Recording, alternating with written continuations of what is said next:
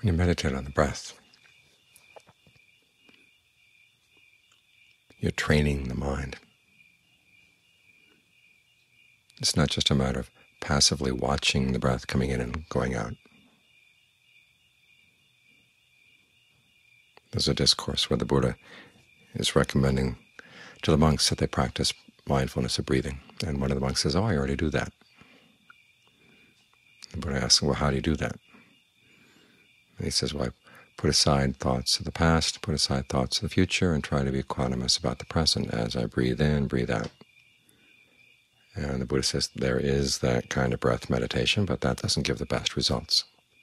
And so then he outlines 16 steps altogether. And what's important to notice about the 16 steps is that after you get sensitive to long breathing and short breathing, in other words, basically get in touch with your breath, all the other steps are things that you train yourself to do. There's an element of the will. There's an element of skill that also has to be involved.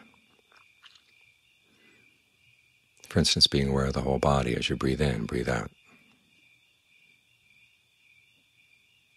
It's something you will yourself to do.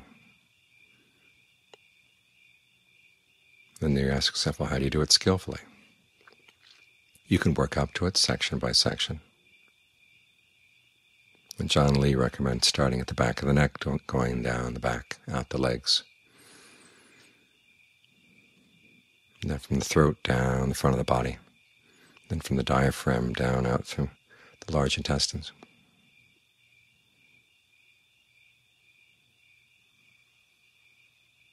Or you can start at the navel, work up the front, go down the back.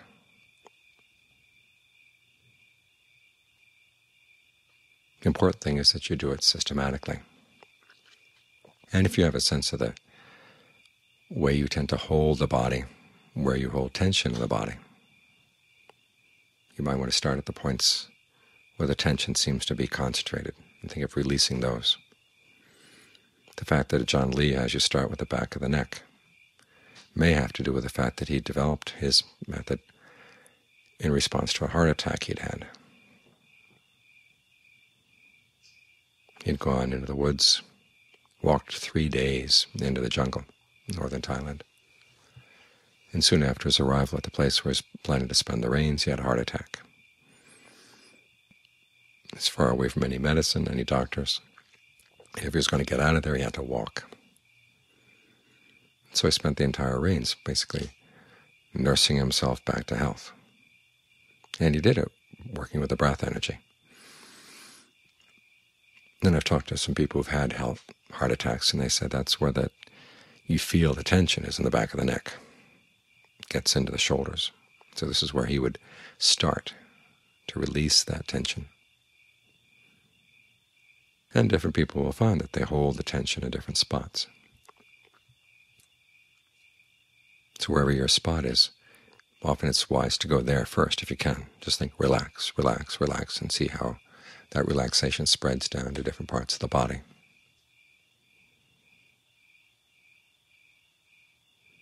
This is useful not only as you're sitting here meditating for the hour, but as you're going through the day. You want to stop and check on your breath whenever you can. And your reflex reaction should be, as soon as you focus on the breath, relax the spots where you hold the tension.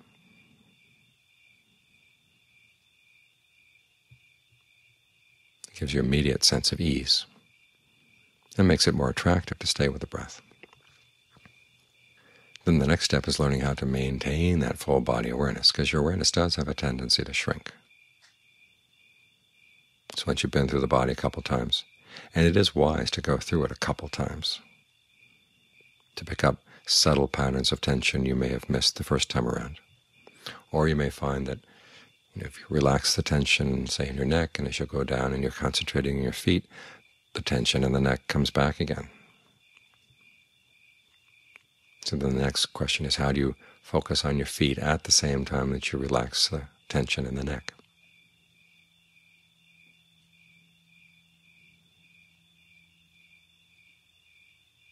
I knew a woman in Thailand who was able to get into concentration very quickly, and she said basically she thought of two spots in the body, the middle of her head, the base of the spine, and then she thought of connecting those. That was it. She was in concentration. Working with two spots at once seemed to rivet her attention. So you can give that a try.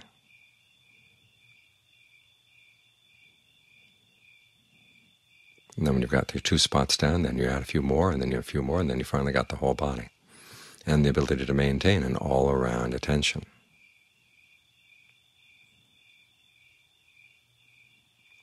Because this is important when you're getting the mind to settle down like this, and you want to have it in a good, solid foundation.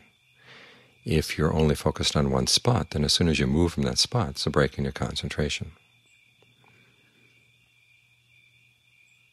But if the object of the concentration is the whole body, you can maintain that sense of whole body.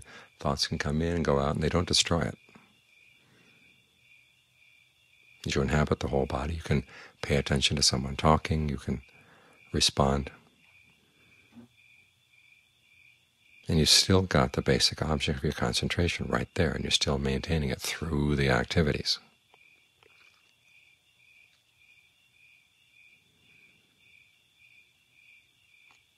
This is an important skill to develop.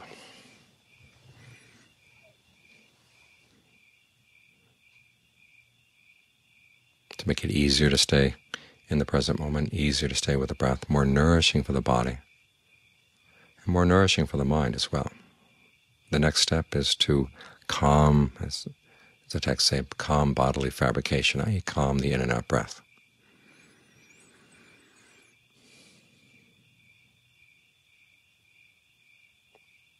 Now, this is something you have to approach with care. There was another woman who was a student of Ajahn Fuang who had lost track of him. He had moved from Bangkok, where he had stayed for a couple of years teaching. He moved out to Rayong, a little monastery way out in the middle of nowhere. And this one woman had lost track of him. She finally found him while I was first there. They were sitting one night meditating, and in the middle of meditation he said, "You're sticking with a cool breath all the time. It's going to sap your energy." That's all he said. In other words, you have to be careful about calming the breath. This may be one of the reasons why Ajahn Lee recommends at the very beginning of the meditation you take a lot of good deep in and out breaths, to make sure that all the body gets all the breath energy it needs, and then allow it to calm down to what seems to be the right level.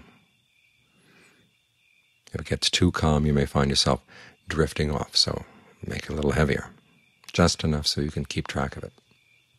Don't lose your focus.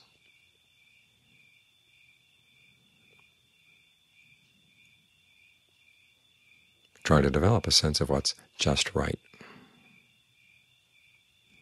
And this is going to require going beyond just right to just wrong, or beyond right or less than right. But as you adjust things back and forth, and try to adjust them gradually,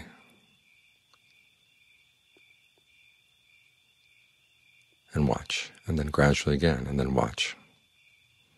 This way you get a greater sense of exactly where just right is. If there's any sense of ease or fullness that comes with the breathing, think of it spreading around. In fact, that might be one of your exercises for yourself, how to breathe in a way that maintains a sense of fullness throughout the body. Sometimes as we force the breath in, we actually destroy that sense of fullness. Or when we squeeze it out, we destroy the sense of fullness. So think of every little cell in your body expanding with energy.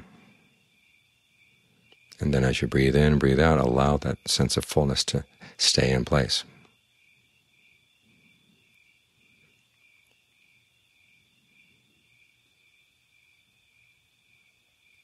This provides you with a sense of balance, a sense of well-being, and the mind may start wandering off. It's amazing how the mind can get bored quickly with something really nice. So you put it to work. You start turning around, looking at the mind itself, to notice what kind of perception of the breath you have. Is this kind of perception helping or hindering the state of fullness?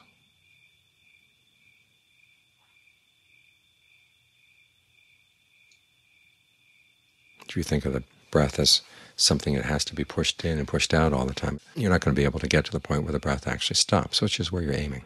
And stopping here doesn't mean you just clamp down on it, but you try to maintain that sense of fullness and balance until everything reaches a really perfect balance, and it will stay there. It helps to think of all the breath channels in the body connected with one another, so every part of the body feels nourished with breath energy, without you having to push it in, pull it out.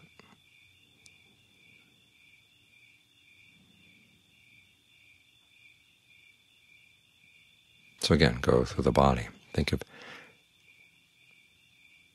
every channel connected, and if they're not connecting, well, think of them allowing them to flow into one another.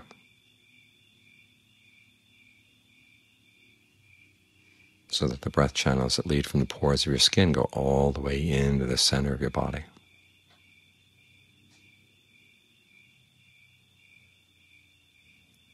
And John Fung once recommended thinking of this line coming down the middle of the body, from the middle of the head down through the torso, and the breath actually coming in and out from that line, not so much from the lungs or the nose. The line itself is the center of the breath energy. It radiates out, radiates in.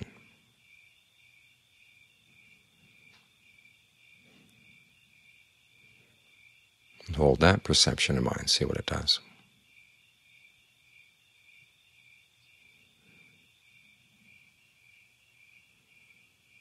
As the breath reaches stillness like this, there may still be some in and out, but it doesn't create any pressure.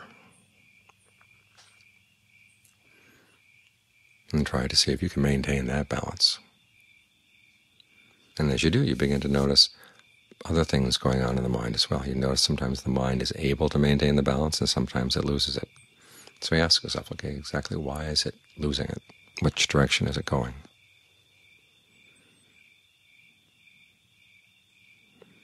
Sometimes its energy is flagging, so what can you do to, as the Buddha said, gladden it? Give it more energy. Sometimes it's getting restless. What can you do to calm it down, make it more steady?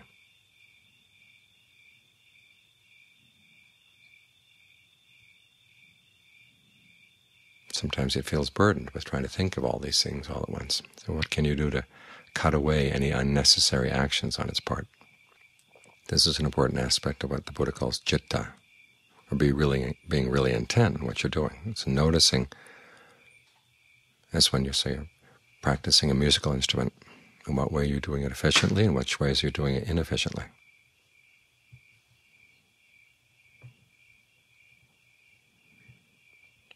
I was reading yesterday about how they've decided to take those fast swimsuits out of the swimming competitions, get everybody back to the old-style swimsuit, and they were afraid that everybody would start losing their swim times.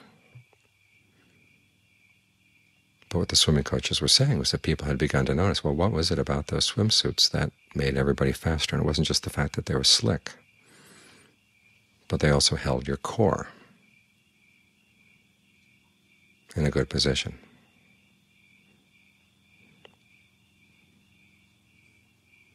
So they learned it by focusing on the core in this way. And this is not really new. There's an old swimming manual that recommended it, but people just didn't seem to be listening to it. But finally they had noticed if you hold your core perfectly straight, you swim better, you swim more quickly. In other words, you learn how to do it more efficiently. You're watching, you're paying attention to what's happening, so you get better. And the same principle applies to the meditation as well.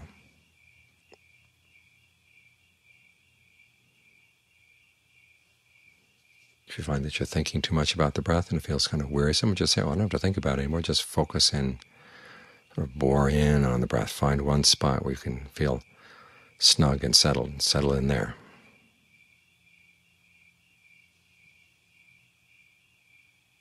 and then maintain your balance there.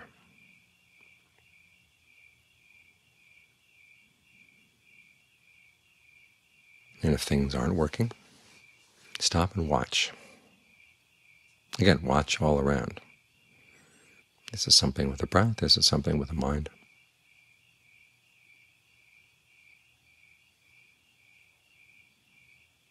And there's no great hurry to come to an answer. Just be very careful and patient and watchful. And you'll catch something. You catch yourself doing something you didn't notice before. This is intentness.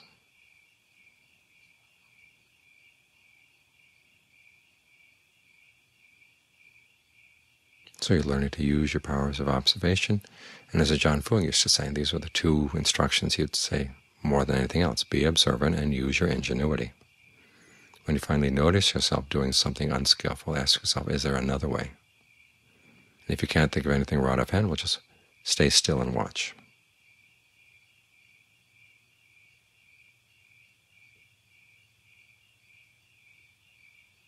It's like cooking scrambled eggs. If you're in a hurry to get them done, you end up with rubber. The eggs are tough.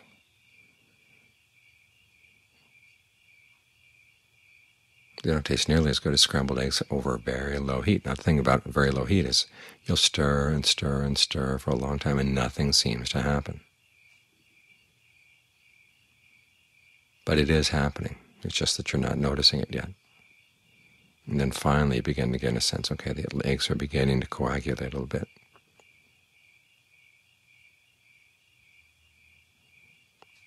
So even though you're very still and watchful and nothing seems to be happening, that doesn't mean nothing is happening. It's more a case of learning to watch all around, learning to watch with more sensitivity. And something will have to show up, because everything that's happening is happening right here. It's just a question of whether you're watching properly.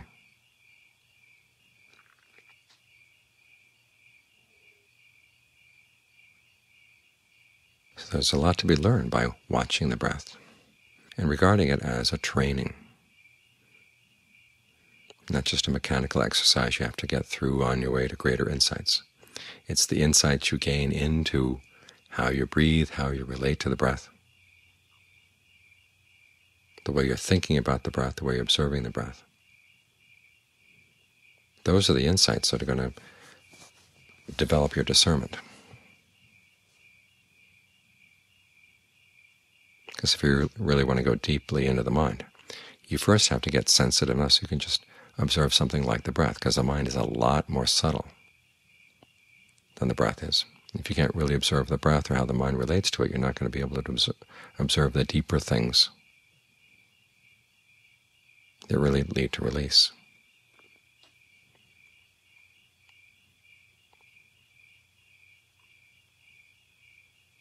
It's in the doing of the path that the realization of the end of suffering arises.